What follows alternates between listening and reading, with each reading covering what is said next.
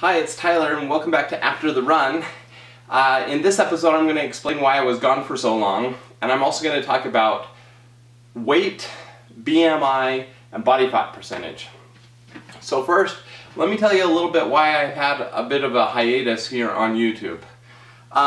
Mostly it's for really good reasons. I've been busy, right? So in the last year, I've written my book about my transformation. I've started doing some public speaking. I've been on like 30 podcasts, a bunch of YouTube channels, sharing my weight loss story. It's been a blast. I also have done a lot of research on the impact exercise has on our brain, and I'm writing a book right now on brain boosts. I was accepted to give a TED Talk on this topic, one that I was really excited for and I prepped for several months, and then with COVID-19 it got canceled the day before. So that was really frustrating for me. I'm really enjoying the public speaking side of things. But in addition to that, I've also taken a new brand, Elementary Teacher Tips, and started building resources for teachers. I'm a school teacher, so that's something that I'm doing on the side on top of my normal teaching responsibilities. With COVID-19, I started filming tons of videos of me teaching math lessons, and so I have a new YouTube channel just for math lessons. And then finally, just in the last month, as I've continued teaching my students who are learning from home, I started a new project called Virtual School Assembly, and I'm interviewing really cool people from around the world, actors, entertainers, professional athletes, and having them share mini keynotes and then doing a question and answer period with them so that they can inspire kids who are learning from home. We're about 30 episodes into that, and I'm loving doing it, but it's a full-time job on top of my full-time job, on top of all my part-time jobs. So I've been really busy. And I wish I could say that's the only reason you haven't seen me is because I've been really busy. But as you know, during the year that I lost a ton of weight, I was really busy then too and still found time to check in. So there's more to it than that. And it really boils down to this. I was so excited at the end of, so 2 years ago, I was 306 pounds, depressed, and I started making videos and working on my weight loss. I changed my diet, I changed my exercise routine, and by this time last year I had lost over 100 pounds. I'd gone from 306 pounds down to 203 pounds. I was feeling great. And that's why a lot of these cool things that I've been doing now started.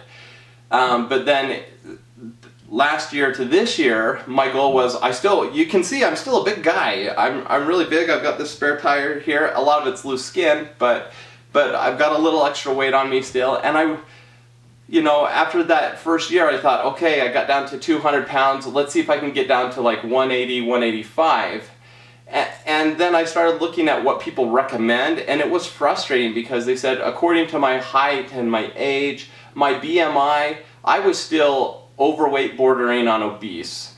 And to get down to the right BMI, I'd have to lose all the way down to like 155 pounds, like 155 to 165 pounds. That would be the BMI where I'd be a healthy weight. And so that meant I needed to lose almost another 50 pounds this year. Well, I didn't. And part of the reason I haven't recorded any podcasts or shown any videos is because I'm kind of embarrassed. I've continued to work really hard, and just like the first 20 years of my life when I was gaining weight, but I felt like I was doing everything right, but I was still gaining weight. This last year I felt like I was doing everything right, and I gained weight. So my weight's fluctuated in the last year, but a little over a week ago, I was right at 230, which is probably the highest I've been since I got down to 200. And it was so frustrating. So at 230, I looked at that weight and I thought, there's got to be more to this story than that I'm just getting fat again, because in the last year I've ran over 1,200 miles. I did a double marathon in September, 52.4 mile run. My speeds are getting faster and faster as I run, and it's getting effortless. I just got back from a half marathon that was just my normal Saturday run. I did it on a light jog, finished in 2.5 hours. And it was a really easy workout for me. And so I thought, I'm still eating healthy. I have let some sugar back into my diet. I even have a soda from time to time. I'll snack occasionally. And lately I've done more of those things. And so that's why I think instead of staying around the 215, 220 range, it did get up to 230 because I introduced some bad habits back into my life. But I knew that wasn't the whole story. I've been working really hard this year. I've started doing push-ups and sit-ups, squats and jumping jacks every day. I'm dancing with my students and my kids almost every day. In addition to working out regularly, I run almost every day. I bike a few days a week. I'm doing strength training several days a week. So I'm doing a lot of things right. Well, if you just look at weight and BMI, this last year was a total failure. But when you look at everything else, it made me feel much better. So about a week ago, I hadn't been keeping regular records, but I had screenshot things on my phone and my apps keep track of stuff. So I took all the data that I did have and I started making a spreadsheet. And what I found was during year one, when I went from 306 to 203 pounds, let's just say I lost 100 pounds that year. It just makes it easier for math. So I lose 100 pounds. Of those 100 pounds, 75 pounds were fat loss. 25 pounds were muscle loss. Now, or 24, and then 1 pound was like bone loss, bone density. And so what happened, and this makes sense, is when you lose a lot of weight, you don't have as much resistance, so your body doesn't have to work so hard to maintain that weight. So you're going to lose some muscle loss. Plus, when you're losing weight really fast, you often lose muscle. And obviously, in an ideal world, you wouldn't lose any muscle, you'd only lose fat and you'd gain muscle. But during that first year, I lost 25 pounds of muscle. The other thing during that first year, which is incredible, is I was 43% body water, which is really unhealthy. It's dehydrated. And so I started drinking a lot more water. I have this is 48 ounces, and I drink about 4 of these a day, so about 100 ounces, or 200 ounces. And I love water. And in year one, when I lost 100 pounds, I actually went from 43% body water to 55% body water, which means that's a 12% difference. If I had maintained that same 43% at the end of the year, I wouldn't have weighed 203 pounds. I would have been closer to 170 pounds.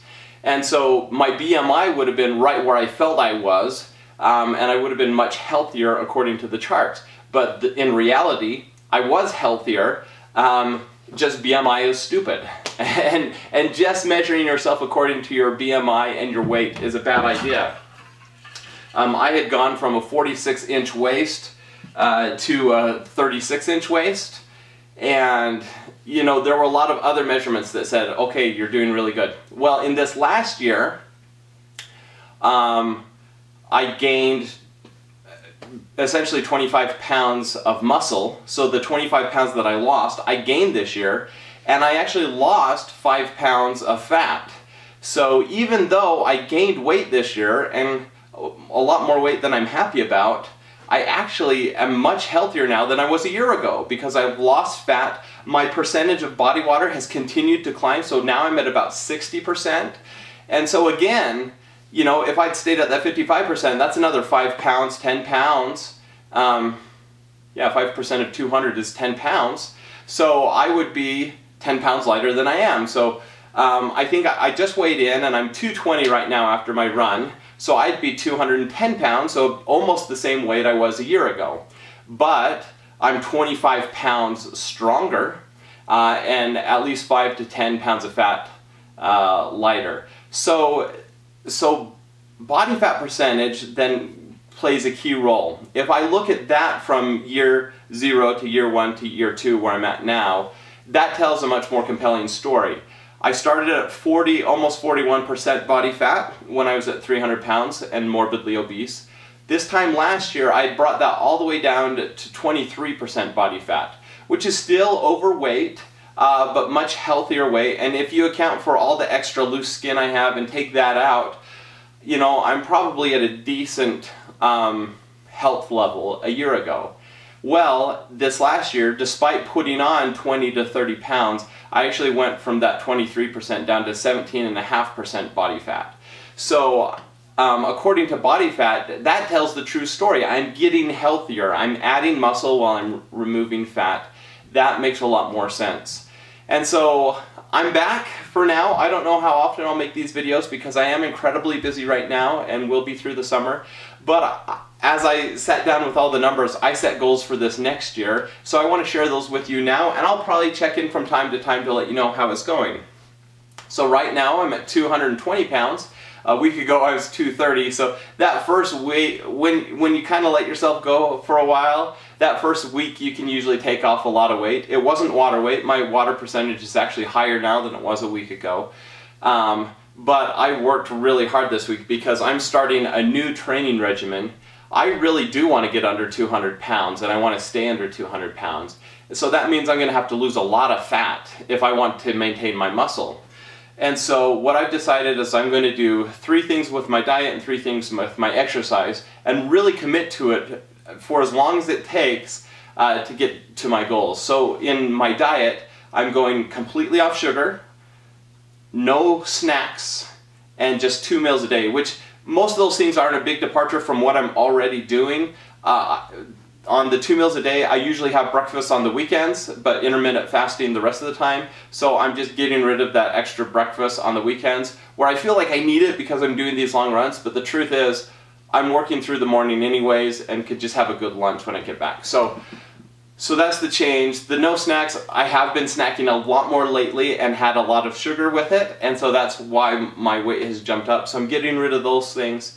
And then on the exercise side of things, I'm continuing to lower my mileage running, but be more intentional about it. Do more speed workout, high intensity interval training, and really working on improving my pace. I'd like to get under a 6-minute mile this year, not 6 minutes, under 7 minutes. The last mile I did was like 7:12, and I want to do a mile faster than 7 minutes.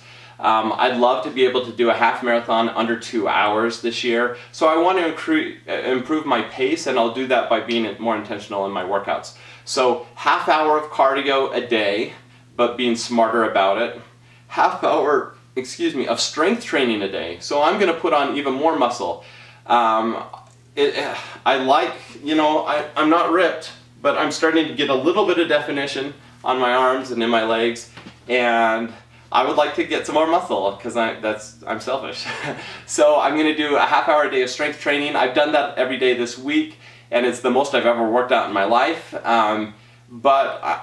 It's been gradual working up to this, and so I'm not like super sore or tired or anything. I'm not going to get injuries because I'm being smart about it. So I'm doing that, and then the third part of my exercise routine is every day I'm going to do 100 push-ups and 100 sit-ups. And then I probably will do 100 jumping jacks and 50 squats too, because I'm in the habit of doing those. But 100 push-ups and sit-ups, that's my goal.